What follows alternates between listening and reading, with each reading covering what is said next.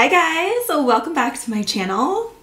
Yes, I cut my hair. I just got it done a few days ago. Anyways, for today's video, I'm going to be recreating a viral foundation routine from TikTok. I will leave the creator right here. She is absolutely beautiful. And of course, I will link her TikTok down below. I'm probably not going to include audio in this video just because I feel like with that you get copyrighted. But I'm going to walk through step by step with this foundation routine and I'll kind of explain the steps as I go since I'm not going to include her audio. But basically, her face looks like a filter. And when I saw the end result, I was like, okay, I need to try that, especially because this is so different than how I do my makeup. It's a lot of makeup, it's a lot of steps, but it looks flawless. So I'm going to recreate it and I'm going to wear it for a few hours and let you guys know how it does look later on. But yeah, I hope you guys enjoy. Definitely grab a snack, get cozy, and let's get into it and try this foundation routine out. So the very first thing that she does in her routine is moisturizer. She uses Lubriderm in her routine. I don't have that moisturizer. I don't believe it's cruelty free either. So I'm just going to use the Milani SPF BFF primer. So this is a primer, but honestly, it feels like a moisturizer and it has SPF in it. So it's great under makeup. And it's like a creamy moisturizer, which I feel like that's kind of what Lubriderm is as well. It's like a cream versus like a gel or something. So I'm going to just put this on all over. This is one of my all-time favorite primers because it really is like a moisturizer, but it has SPF and it does a good job under makeup and like makes your products last and everything. So then she uses a rosehip carrier oil and she presses it into her skin. She doesn't mention which one it is, so I just got the ordinary one. This is the rose hip seed oil, just 100%. I picked this up from Ulta and I'm just gonna press this into the skin. She mentioned she has super dry skin, so I feel like this is a good step to do before makeup because then your products will just like go on really nicely over top. I never do oil before foundation, but I'm curious to see how it's gonna apply and look over top. But I like the way this looks. And by the way, I am letting this sit in like each product before I go into the next one for about like a minute or so, just so it can really absorb into the skin. Okay, so we're dewy and we're hydrated. And the next thing that she does, let's see, I think it's primer. Then she goes in with e.l.f. Poreless Putty Primer, which is one of my all-time favorites. She uses quite a bit of this, which I typically like to do with this primer anyway, because I feel like the more that you use, the better it looks on the skin. And how satisfying is this? Like I am hitting pan on this, which I love to hit pan on products because especially I use like so many new products all the time. It's nice to like actually go through my favorites.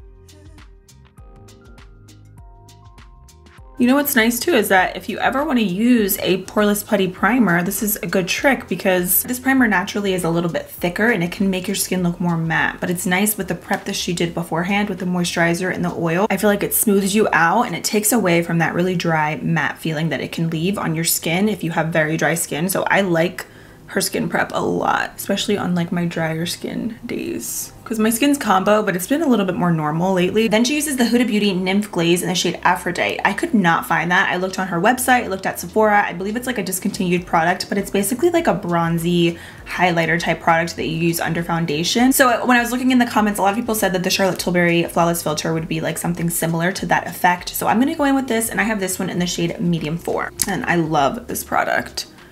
Her face looked super bronzy and glowy because that product is a little bit darker than this, but I'm improvising here a little bit and making it work. And she does use a brush to blend this in, which I always like to do anyway. This one is the Hailey's Beauty Brilliant Kabuki brush.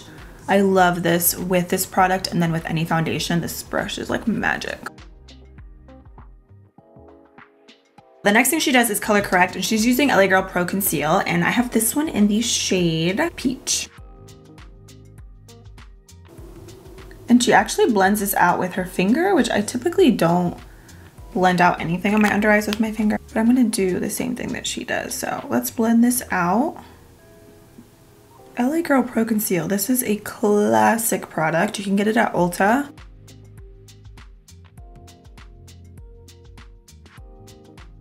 Blend it in really, really nicely. Then for foundation, she mixes two. So she starts off with the Dermablend Flawless Creator Foundation. I've never tried this. I just picked this up from Ulta and I got this one in the shade 37W. And then she mixes in the Total Control Pro Drops from NYX. And in the NYX ones, I'm in the shade Medium Olive. So let's do a little concoction here. I'm gonna start with the Dermablend first. I think the shades honestly are going to be perfect because it looks very similar to the NYX one. Packaging on this is a little weird. The dropper doesn't really work, so I'm just going to put product right on the back of my hand. And then I'm going to go in with the NYX and do a couple drops of that. I feel like the dropper on the NYX one is a little bit better than Dermablend. Let's mix it up and apply. Ooh, I think that color match is going to be like so good. So she's blending it out. She says with a beauty blender. It kind of looks like the Real Technique sponge though, but I'm just gonna use the e.l.f. Total Face Sponge because it's very similar in shape, and this one is so good and it's affordable. I'm just gonna blend this in. That color match is so on point. I kind of figured, just because like looking at this, like it looks just like the NYX one. I love that. Wow, that blends really nicely.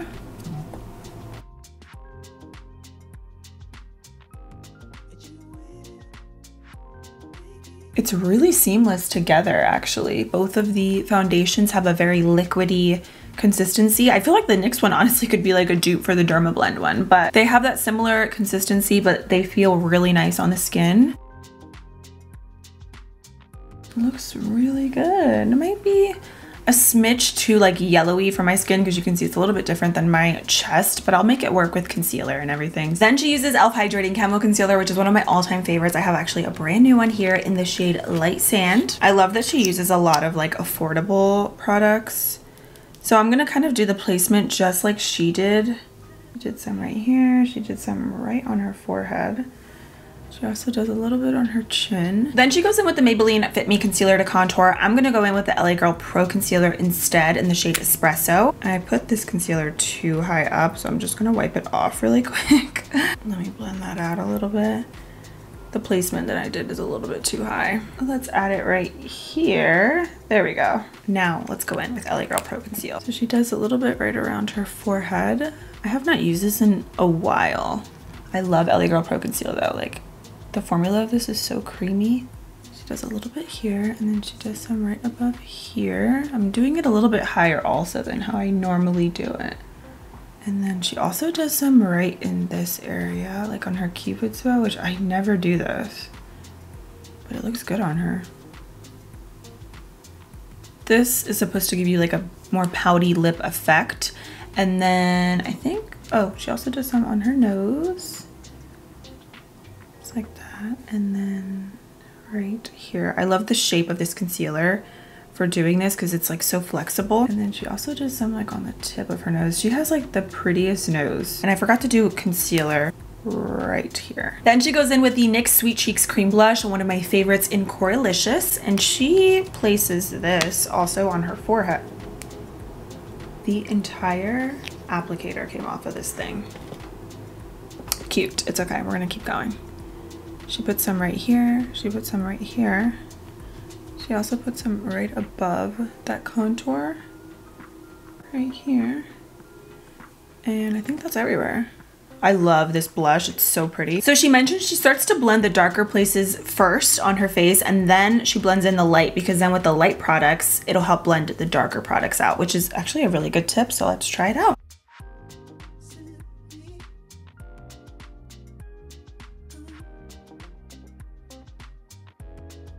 Ooh, that blends in really nicely. It can look a little intimidating, I feel like, as you're blending, but just trust the process, take your time.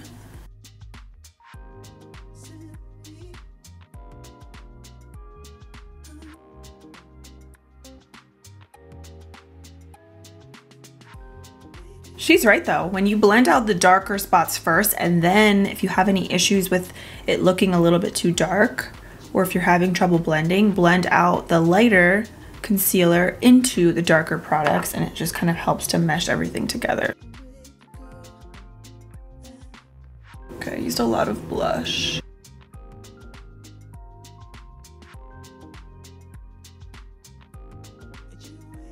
I don't really love this on me. I feel like it always looks like muddy. So this for me is not my favorite. I'm just gonna use like a dot of concealer just to help kind of blend this out and lighten it up a little bit.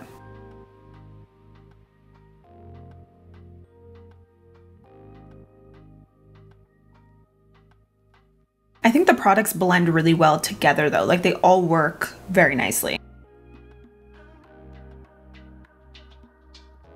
See, the blush was looking a little crazy, but then once I blend out the concealer, I feel like it just comes together.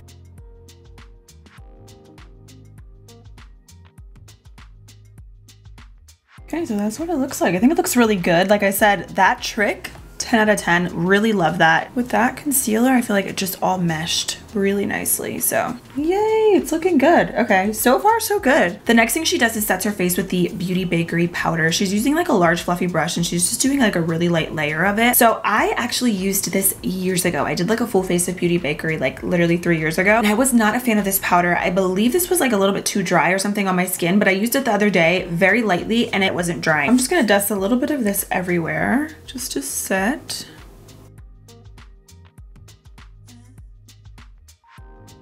I could have probably added more cream blush, but it's okay. She didn't show this, but I'm gonna just set under my eyes very lightly just to avoid excess creasing. I feel like right now the face feels good. It doesn't feel matte, it doesn't feel dry. It feels just like natural, but comfortable. Even though it's a lot of makeup. Obviously this makeup look is not natural, but it feels natural and lightweight on the skin. Then she uses Patrick Ta for powdered contour. I have actually this palette right here from Patrick Ta. This is the cream contour and powder bronzer duo. I don't love this, but I only used it like I think once or twice, so we're gonna use it again today. This is the cream and this is the powder. I'm just gonna use the powder. I feel like the formula of his blushes are just a little bit better and more pigmented.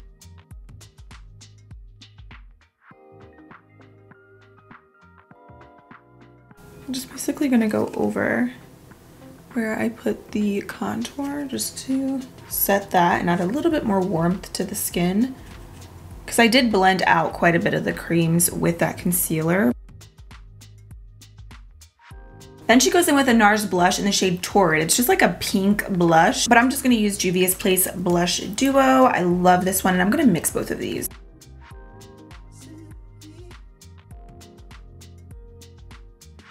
Then she goes in with a hydrating face mist. I bought the same one that she used. I actually had to buy it directly on their website because it was sold out on Ulta's, but this is the Mana Kadar Skincare Hydrating Face Mist. I sprayed this the other day just to see what it smells like, and it smells really good, but make sure you keep your eyes closed because if it gets in your eyes, it will burn.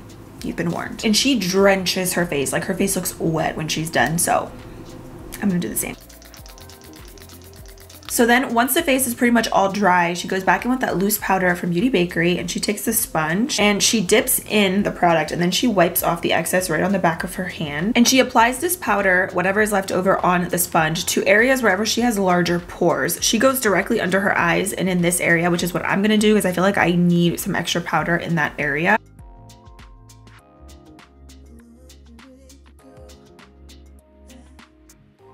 This is where I feel like your skin really gets like smoothed out. I mean, look at this side compared to this side.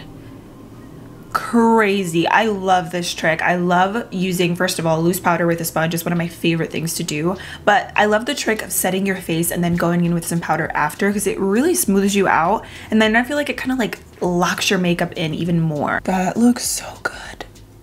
So there's the powder. And then there's no powder. Crazy. I'm also gonna do a little bit right on my forehead, pretty much all over my face because I feel like I need it, because that was a lot of setting spray, but it really does like smooth you out, this powder. I actually like this a lot. Let me go ahead and finish up the rest of my makeup. I'm pretty much just gonna do lips, set my brows, do my lower lashes really quick, and then we'll keep chatting and take a closer look at the foundation and what it looks like. Okay, so as I'm finishing up my makeup, I just realized that the last thing officially that she actually did was highlight. And she's using a Wonder Beauty highlighter palette, which I don't have, but her highlighter looks like just a really light champagne shade. It looks really pretty and intense though. So I'm gonna use the Alamar Cosmetics Sun Soaked High Shine Highlighter in the shade La Costa. This is one of my favorites. If you want like a blinding highlight, these are it. They're wet and really pretty on the skin. They come in like 3 other shades. And so I'm just gonna use this just to highlight.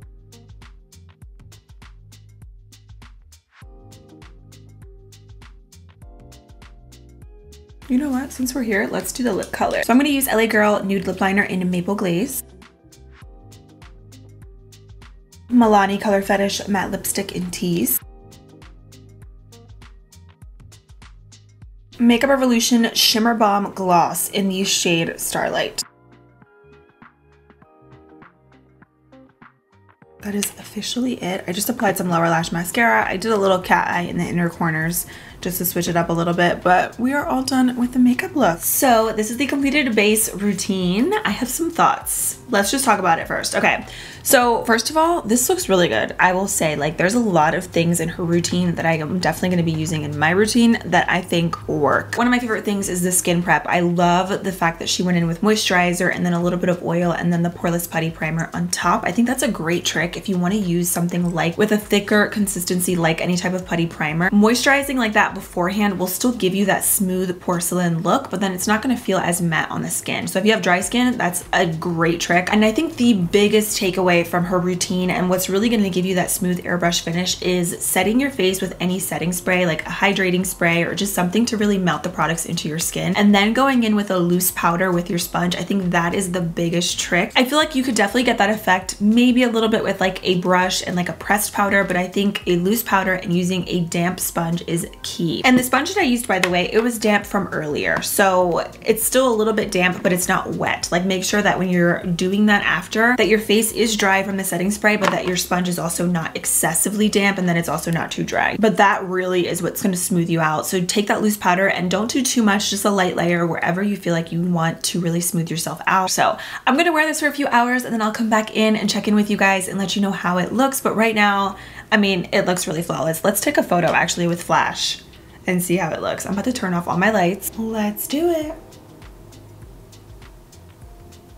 Wow. Okay, first of all, this is no edits, nothing. Can we talk about my under eyes? Because I have like the worst fine lines and I feel like in this photo, they look like non-existent and super smooth. So far this routine is getting a 10 out of 10 for me, but of course we're gonna see how it wears throughout the day and I'll keep you guys updated. So I'll be right back. Hey guys, so it is now almost 6 p.m. I started applying the foundation around like 10 or so. So it's been like a good almost 8 hours, which is pretty standard for usually like how long I wear my makeup for. So this is what everything is looking like. I have not touched my face at all since earlier. I have a little shine peeking through, but nothing crazy. This does feel still pretty comfortable on the skin, but I am starting to feel that feeling of like having a lot of makeup on. Overall, the foundation still looks really good. It's still in place. It hasn't really like came off, which I think is good. So as far as like longevity, I feel like this is definitely it. You might have to touch up. Maybe I started noticing some oil like maybe an hour or so ago. So I feel like that's pretty good. My face doesn't feel super shiny. It doesn't feel greasy. I would give this routine maybe like for me personally like an 8 out of 10. I think for me, for next time, I'll probably use a little bit less foundation. And I don't know if maybe mixing them for me is like necessary personally, but there are a lot of techniques in this foundation routine that I love. Of course, after a few hours, you might have some shine peeking through, so you might have to touch up a little bit, but I still think overall this foundation routine is flawless. This is not something that I would use every single day, but I think for special occasions, there's a lot of tips and tricks along the way that could work for really prolonging your makeup and giving you a really nice airbrush look. So let me know what you guys think. Have you seen this makeup routine? What are your thoughts on it? And if you've tried it, let me know what you think. Thank you guys so much for watching. I hope you enjoyed this video and I'll see you very soon in my next video.